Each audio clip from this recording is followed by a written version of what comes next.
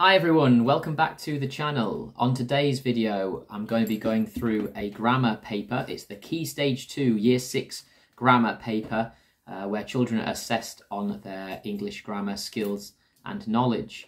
We're going to do a walkthrough of every question in the paper so you can see what kind of questions they're going to be asked and the kind of knowledge and understanding that they'll need in order to really do well on this paper. So let's get into it.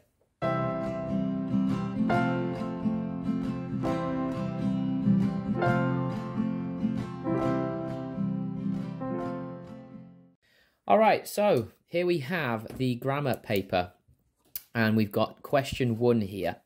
So a lot of the grammar questions will ask children to identify a certain type of sentence, and here you can see it's given you 4 options, and the question is which of these sentences must end with a question mark. So the idea here is to identify the sentence which is a question basically. Okay, because obviously if it isn't, it could be a statement which would end in a full stop.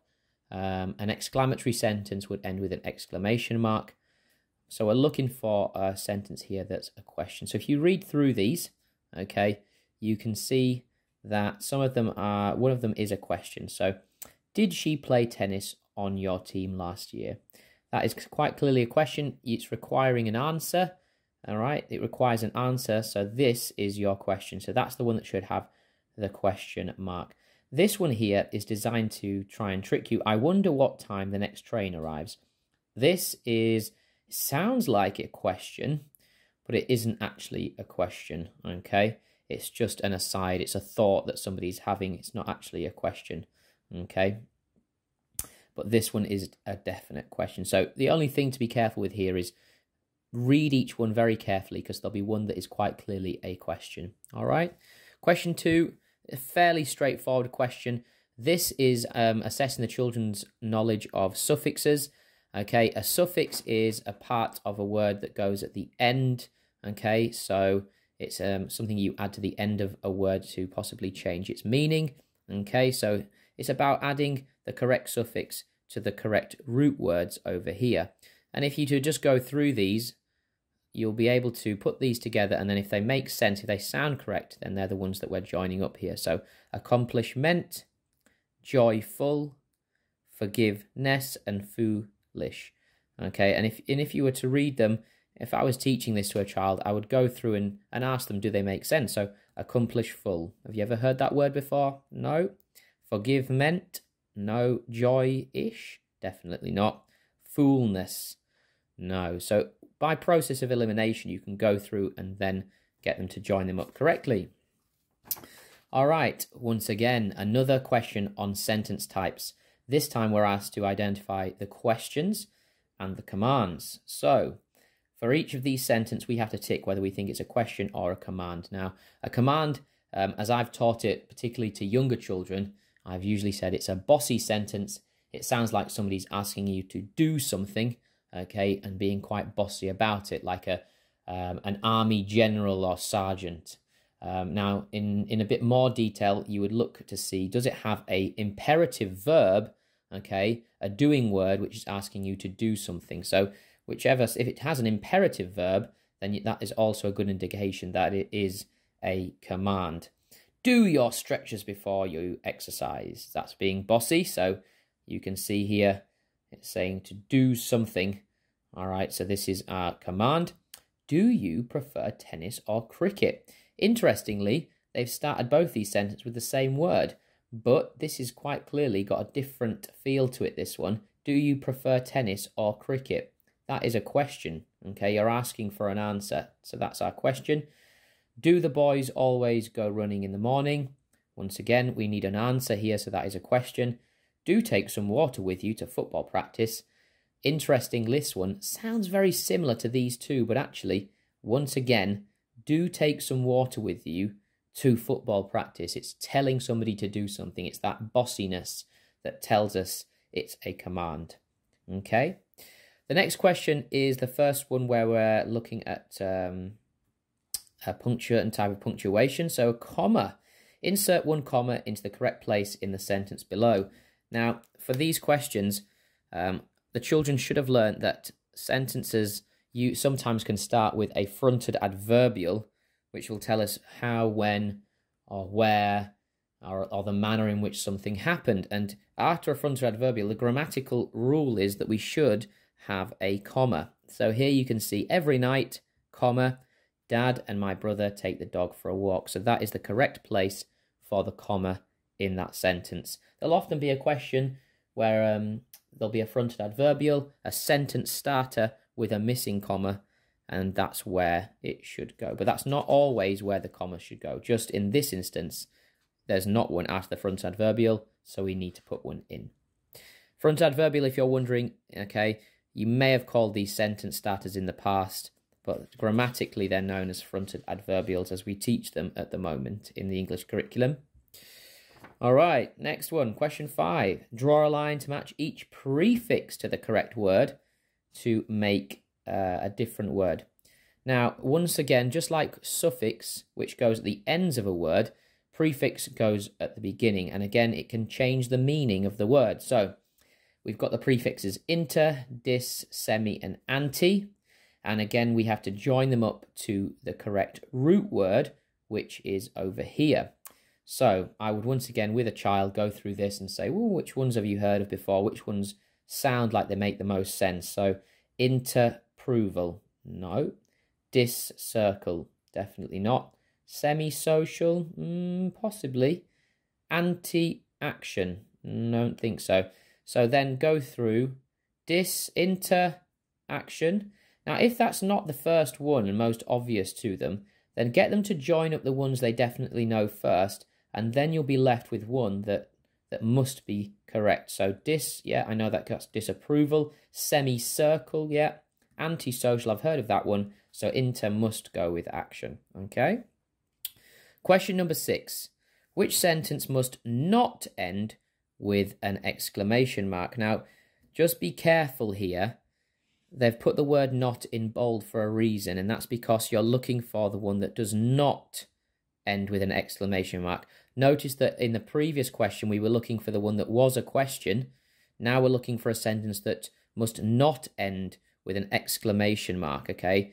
So we're looking for a sentence that is not an exclamatory sentence, or you just wouldn't have an exclamation mark at the end. Now, you really must wear a coat. All right, possibly this would have an exclamation mark. What a dreadful day I had. That is an exclamatory sentence. The clue is that it begins with what, okay? If you want more videos on what an exclamatory sentence is, I can do those for you. But that is an exclamatory sentence, so it's not this one. What is the temperature now? Aha, right, well that is a question. We need to answer that, don't we? By giving the answer of what the temperature is. So that definitely would not end with an exclamation mark. It would end with a question mark, which gives me the idea that that is the answer. But just to be safe, the wind is very strong today. Oh, that sounds like it should have an exclamation mark. So this one exclamation, this one exclamation, and that would be the one that is not having an exclamation mark. Question 7. There's a few of these questions on the test, but this one, it's about standard English. So it says, circle the correct word in each box to complete the sentence in standard English. So here, it's basically asking which of these sentences, okay, in each sentence, which word would make them make sense, all right? Now, it may be that the tense has to be consistent, therefore it would be that word, or the subject-verb agreement, okay? It needs to make sure if it was plural or singular. Whatever it is, it has to be consistent throughout. Now, the best way to do this is just to read it with each one and then ask the child which one makes the most sense. So, pass me them cartons, please. Pass me those cartons, please. So here we've got those. You sang that song very good. You sang that song very well. That's a tricky one. Some children do say very good. You sang that song very good. But in this instance, by the time they get to year 6, hopefully they'll notice that that one is the one that makes the most sense. We always did our homework on time. We always done our homework on time. So this is past tense. All right, so we can't say we always done our homework on time. The correct word here is we always did our homework on time. All right, so that's the tense. And because it's past tense, we need to have the word did there. Insert a relative pronoun to complete the sentence below. Now, if your child doesn't know what a relative pronoun is, then they're going to find this question very tricky. So relative pronouns are words such as which, who, whose, that, and they're used in sentences, relative clause, all right, where we add extra information into a sentence. So here, everyone loved the music. Something was played last night. So if they know what relative pronouns are, they could even write them in a list just underneath and then decide which one they think would fit the best. So everyone loved the music which was played last night.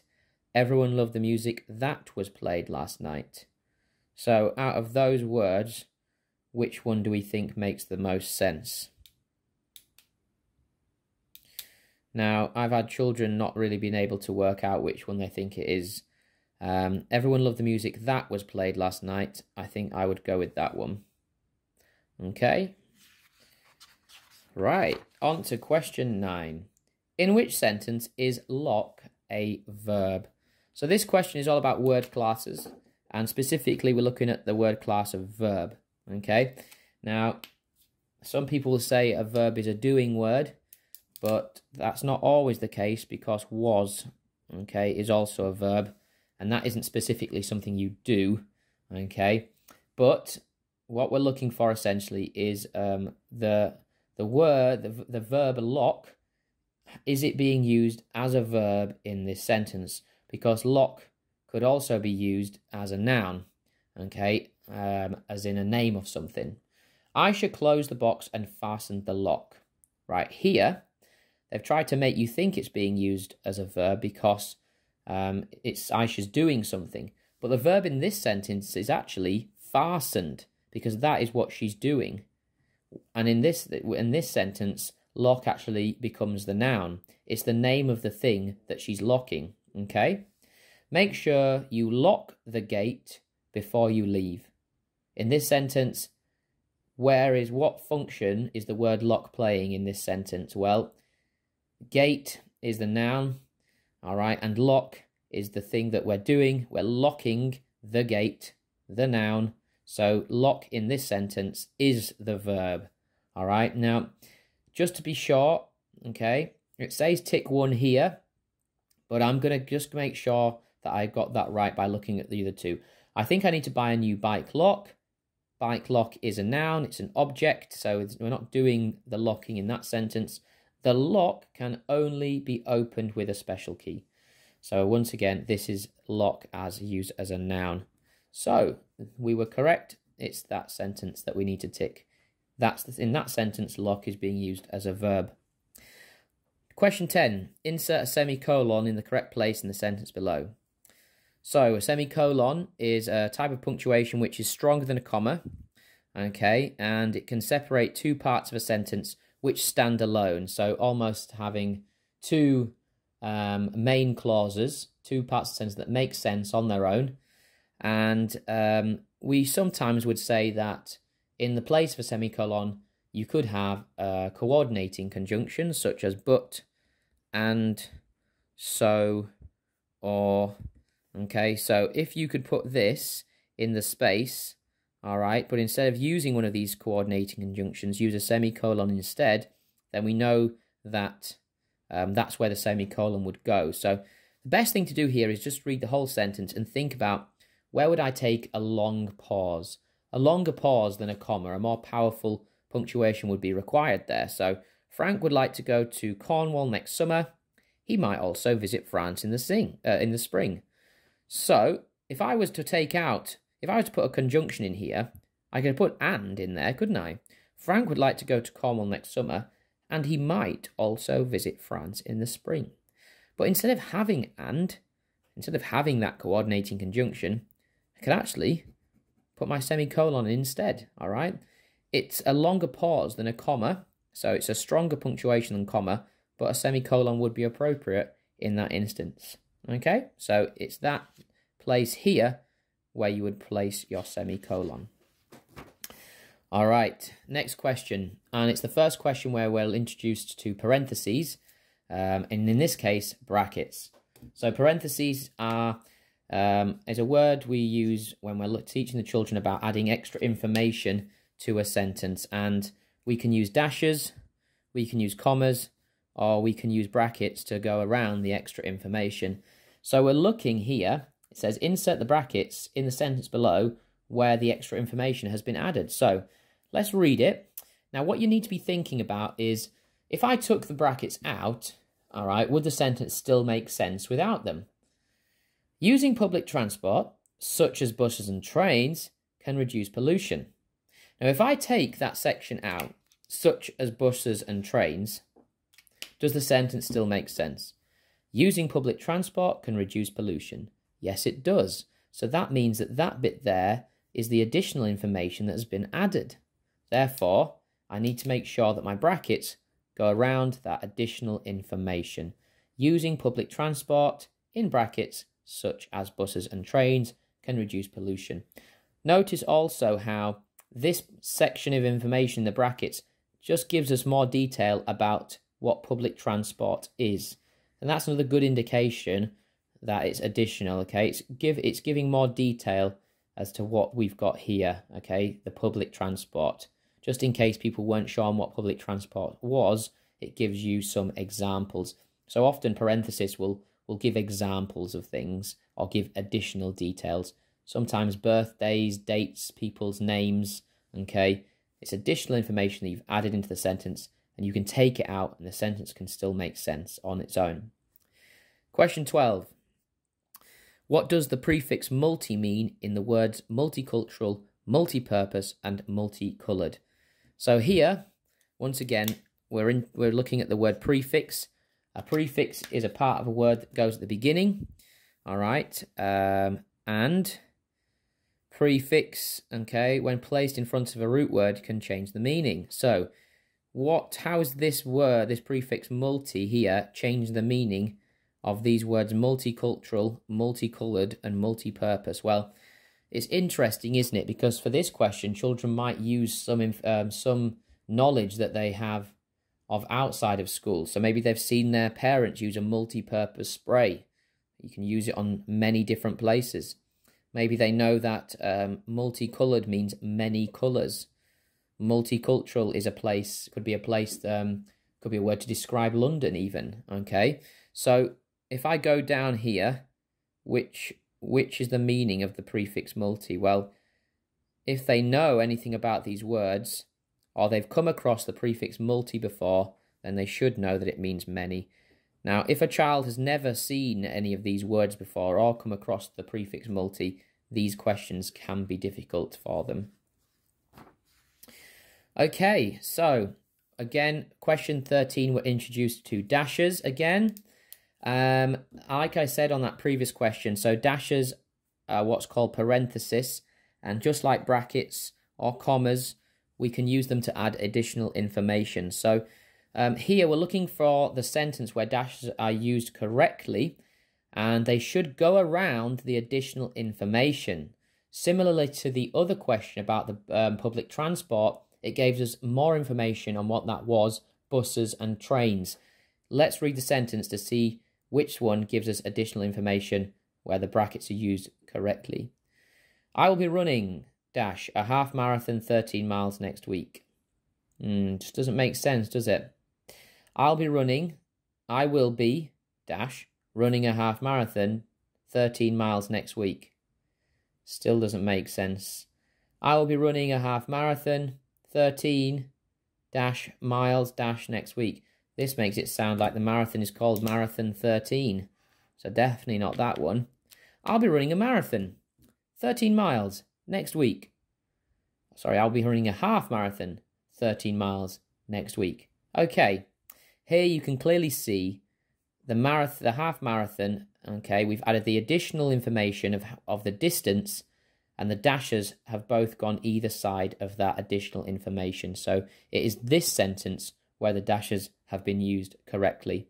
And even reading these other ones and pausing where those dashes are you can see that they just don't make sense, okay? So your dashes should go around your additional information, one at the beginning and one at the end, okay?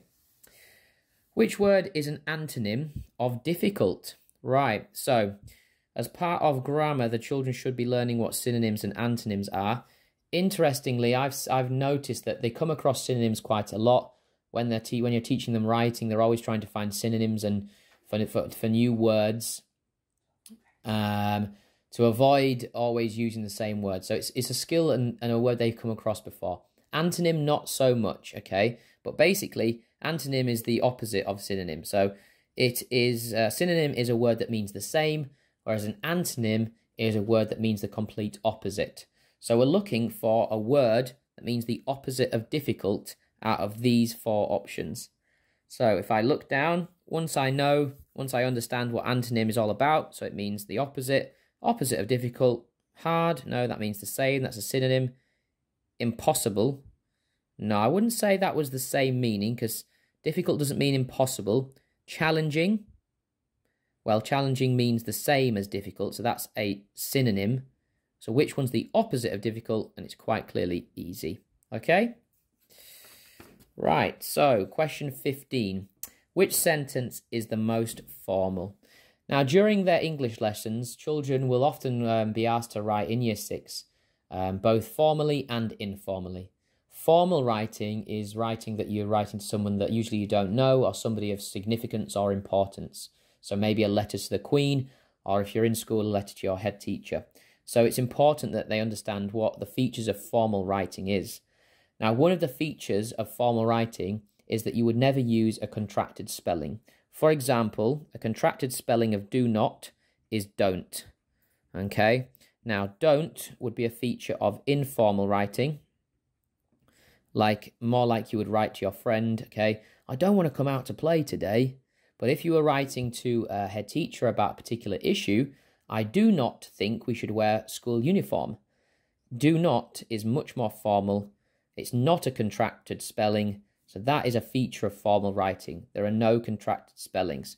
Informal writing will have contracted spellings. Now, that's a big clue now. If I can find the sentence here that has no contracted spellings, then I know that that is the most formal. The way they played was terrible, wasn't it? Contracted spelling. That's not formal.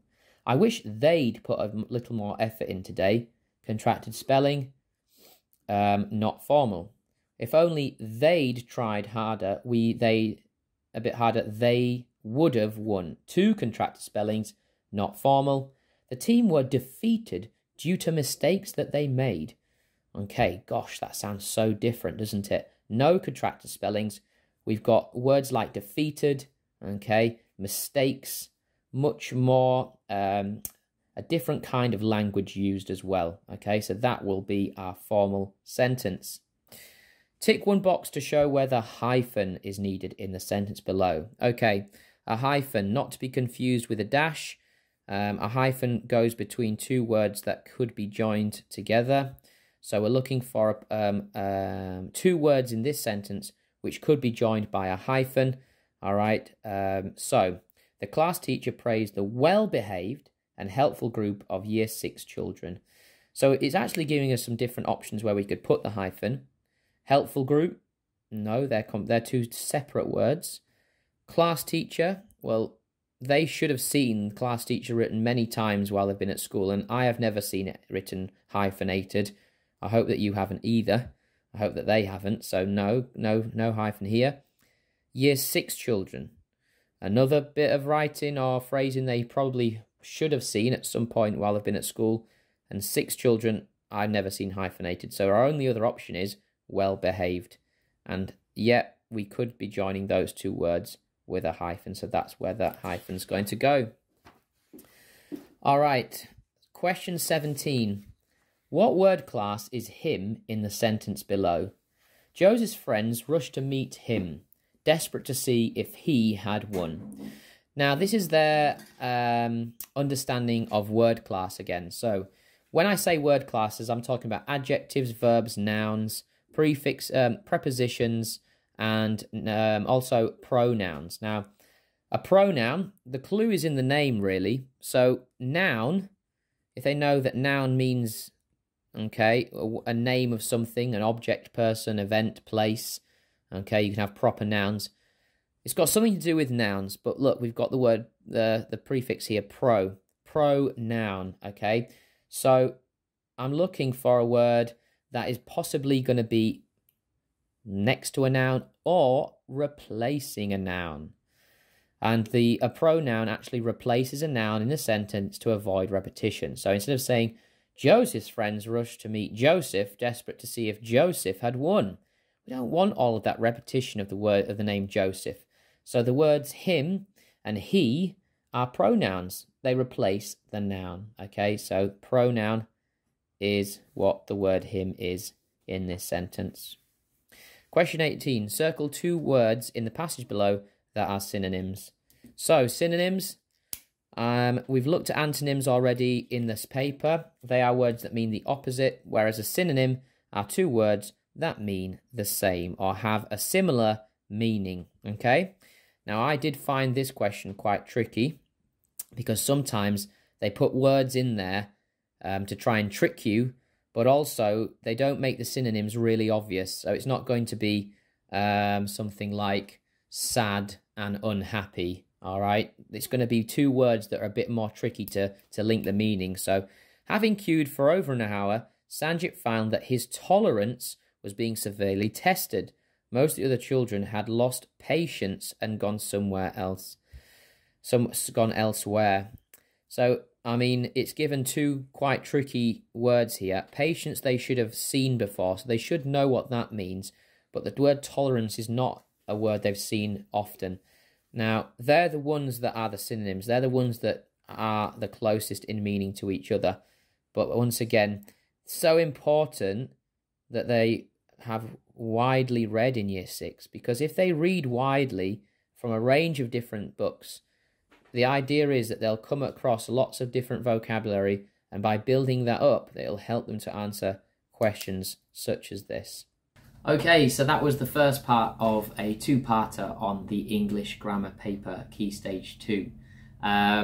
It's quite a long paper, actually. I was so surprised at how long it was when I first looked at it.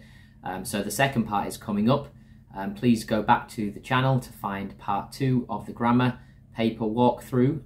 Hope you enjoyed it. Hope you got some value from it. Please don't forget to subscribe to our channel for more videos and request any other videos that you would like. So see you in the next one. Thanks a lot.